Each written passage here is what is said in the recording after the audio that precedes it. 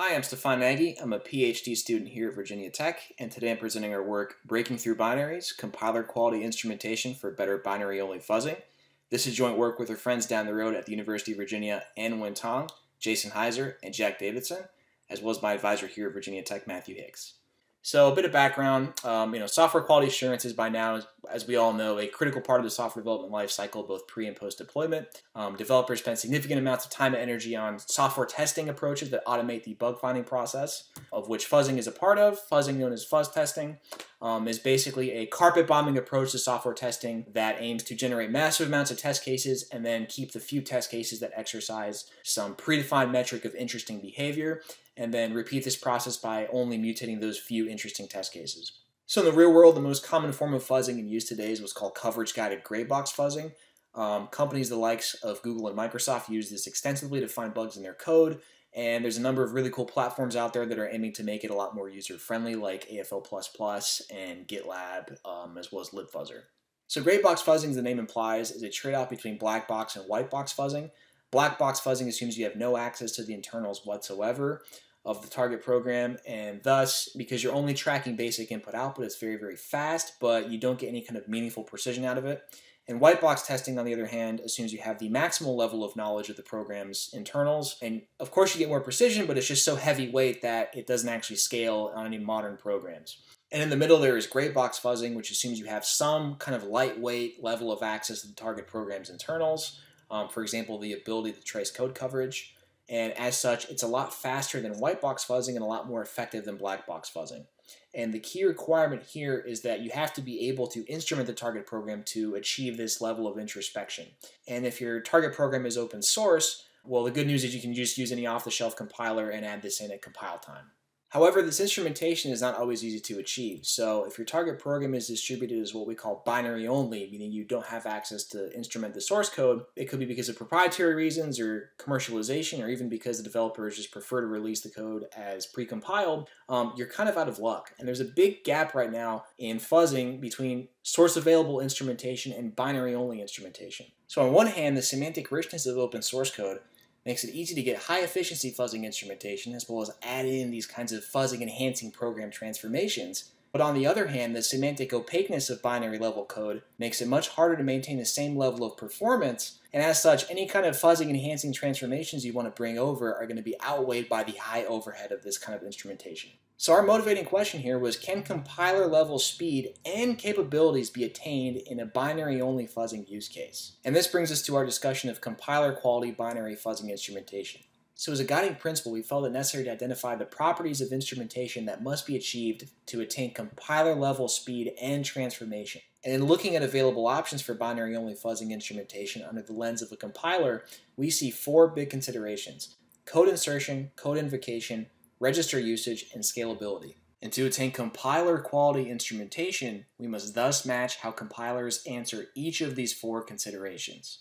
So in our first consideration of how do we insert code, we have two basic options for binary level instrumentation. The first, dynamic translation, operates by running an input binary and then instrumenting it on the fly as it's translating its instructions to the host's instruction set. Now, because the cost of translation is typically quite high as it's achieved through means like emulation, and translation precedes any instrumentation or analysis phases, repeatedly paying this translation cost makes dynamic translation very unworkable for maintaining compiler level performance in fuzzing.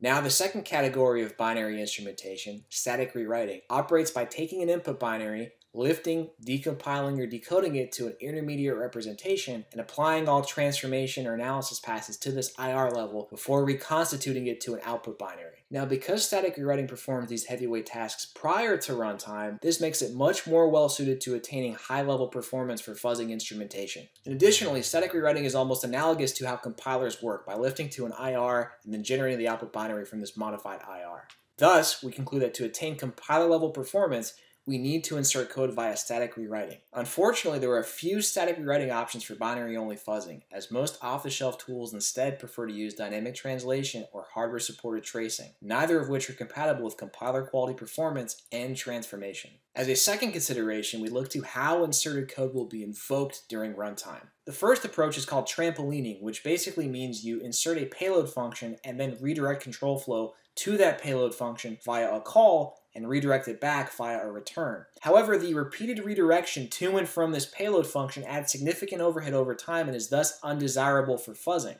The alternative is to instead inline the instrumentation's instructions within the original instructions. And this is actually the preferred mechanism of most compilers today, as it allows for very tight and optimized instrumentation insertion. And in the world of binary-only fuzzing instrumentation, we see that only dynamic translators consistently support inlining. A third consideration toward compiler quality instrumentation is how CPU registers are used and reused. A register's liveness denotes whether or not it is currently in use at that point in the execution. Avoiding clobbering or overwriting in-use registers is critical, as careless instrumentation insertion can and will crash the resulting modified binary. A liveness unaware scheme operates conservatively by assuming that all registers are in use, taking the precaution to save and restore these upon any instrumentation entry and exit. However, the instruction level cost of doing this saving and restoring needlessly, as in for registers that are not in use, adds quite a bit of overhead per fuzzing execution. On the other hand, a liveness-aware scheme employs analyses to identify and prioritize usage of dead registers so as to minimize the total save and restore instruction level overhead. As some registers are even costlier to save and restore than others, such as x86's eFlags register, it is important to work around these when possible. As tight register usage is critical to modern compilers' code optimizations, it is thus critical to match this in attaining compiler quality performance in binary-only fuzzing instrumentation. However, we observe that liveness awareness is more consistently utilized by dynamic translation, but it is unlikely to be of any significant benefit due to their already steep overheads. Our fourth and final consideration is scalability. Modern compilers are largely platform and language agnostic. However, this is a challenge to uphold at a binary-only level given the semantically opaque nature of binary code. At the very minimum, a compiler quality instrumentation for binary-only fuzzing should support multiple platforms such as Linux and Windows. With respect to binary characteristics, there should be support for common languages, code layouts, and characteristics like debug symbol stripping. Thus, a compiler quality instrumenter for binary-only fuzzing should scale to all common binary formats. In the binary-only world, it is only dynamic translators and hardware-supported tracing which achieve this scalability, yet neither retain both compiler quality speed and transformation abilities. As no existing binary fuzzing instrumenters currently meet all four compiler quality instrumentation attributes, we thus designed ZAFL, a platform for binary fuzzing instrumentation and transformation that upholds the principles of statically inserted, inline instrumentation with liveness-aware optimization. ZAFL is adapted from the Zipper binary rewriting project and currently supports x86-64 ELF binaries and has cross-platform support for Windows PE32+ binaries. Given an input binary, ZAFL first invokes its static rewriting component to build a binary representation and store it in an IR data struct. The IR is then passed through Zipper's ZAX transformation and instrumentation phases, the first being control flow optimization to produce an optimized control flow graph. Following this, we invoke ZAX's control flow analysis phase, which extracts meta characteristics such as the dominator tree. Given any meta characteristics extracted in the previous phase, instrumentation point selection is made. Finally, with the control flow graph of marked instrumentation points, any liveness analysis or instrumentation templates for block or edge coverage are applied, and instrumentation is inserted. The modified IR is then passed back to the static rewriter, which reconstitutes the output binary so fuzzing can begin. At this time, ZAFL is designed to support the AFL fuzzer, but with minor engineering effort, it is feasible to support other fuzzers like HongFuzz. To demonstrate ZAFL's ability to implement compiler-style code transformations for binary-only fuzzing, we implement a suite of 5 LLVM-based fuzzing transformations from the fuzzing literature. These include performance transformations, which typically try to reduce the overhead of instrumentation points, and feedback transformations that expand fuzzing scope to a finer-grained notion of interesting behavior. It is ZAFL's low-level API that brings a semantic richness to the otherwise semantically opaque world that is binary-only fuzzing. And now I'll discuss our evaluation. For our fuzzing benchmarks, we selected 8 diverse open source as well as 5 closed source binaries. Our bug finding evaluations consisted of 5 24-hour trials per benchmark, and in our performance evaluations, we scaled our overhead relative to non-tracing speed. For precision experiments, we enumerated erroneously unrecovered instructions and compared the true and false coverage signal to compiler fuzzing instrumentation. And to test scalability, we used either our automated smoke test infrastructure or manually running the transformed binaries. In evaluating whether ZAFL enhances binary fuzzing effectiveness, we see that compared to the state-of-the-art static rewriting-based AFL-Dyninst and dynamic translation-based AFL-QEMU, ZAFL helped expose 26% and 131% more unique triaged crashes over these two tools. In examining whether ZAFL speed is near that of compilers, we see that compared to the compiler level 24% overhead, ZAFL with and without transformations averages about 27 to 32% overhead, which is quite faster than AFL-Dyninst's 88% and AFL-QEMU's 256% overheads. To investigate whether ZAFL can support real closed-source applications, we conduct fuzzing trials on all 5 of our closed-source benchmarks. On average, we see that ZAFL averages 55% more and 38% more unique triage crashes than AFL-Dyninst and AFL-QEMU. In looking at the time to exposure for 5 unique bugs across these benchmarks, we see that on average, ZAFL is 660% faster at exposing these bugs than AFL-Dyninst and 113% faster than AFL-QEMU, and even exposed a heap overread in the commercial binary analysis tool IDA in under 2.5 hours when the closest competitor found it in over 23 hours. In examining ZAFL's precision next to the commercial binary analysis tools IDA and Binary Ninja, we see that ZAFL achieves the highest overall instruction recovery, with none of the instructions it deemed as unreachable actually being reached by fuzzing, and comparing to compiler instrumentation, we see a mean control flow graph coverage accuracy of almost 100%.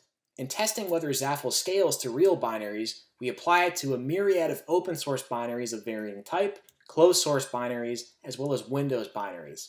Overall, we were able to confirm ZAFL's success on 33 open source and 23 closed source binaries, both Linux and Windows formats, stripped, position-independent, and non-position-independent executables, binaries as small as 100 kilobytes to as large as 100 megabytes, and binaries as small as 100 basic blocks to as large as 1 million basic blocks. So in conclusion, why ZAFL? Well, much of today's commodity software is distributed as binary only, and instrumenting binary-only code is far more challenging due to its semantic opaqueness, and hence, fuzzing it becomes far less effective due to the inability to uphold optimal speed and transformation capabilities at the same time. Mitigating these challenges demands that we close the long-standing instrumentation gap between source available and binary-only fuzzing. By carefully identifying and matching the attributes that make compilers so successful for fuzzing instrumentation, ZAFL is the first to extend compiler-level speed and fuzzing transformation capabilities to binary-only fuzzing.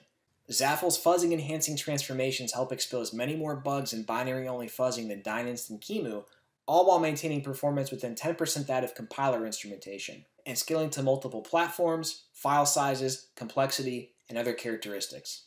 And with that, I'd like to thank you for viewing this talk, and I invite you to check out the ZAFL source code as well as our evaluation benchmarks at the following link. Happy fuzzing!